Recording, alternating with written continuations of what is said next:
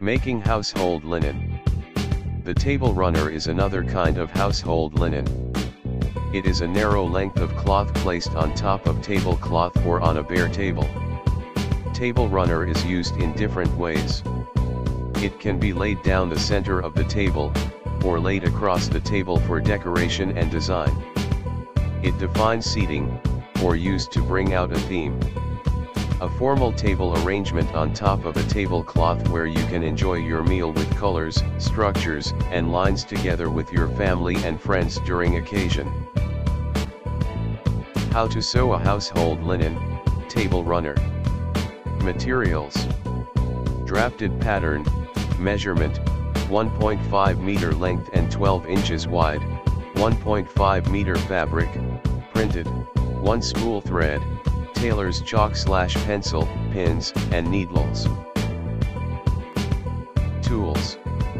Ruler, tape measure, scissor. Equipment.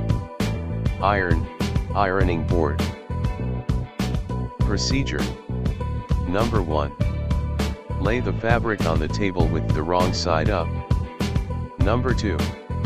Lay the drafted pattern on top of the fabric. Number 3. Pin the pattern on the fabric to keep in place. Number 4. From the edges of the pattern, mark with 1/2 inch allowance on the fabric. Number 5. Cut the fabric all around the pattern. Number 6. To form the hem, fold the 1/2 inch allowance inward. Then, pin. Number 7. Paste it all around to keep the fold in place. Number 8. Stitch sew the hem by hand all around. Number 9. Check each part and remove hanging threads. Number 10. Iron the fabric. Okay kids. It's activity time. Activity 1. Give the materials, tools, and equipment needed in sewing a table runner. Write your answer on a separate sheet of paper.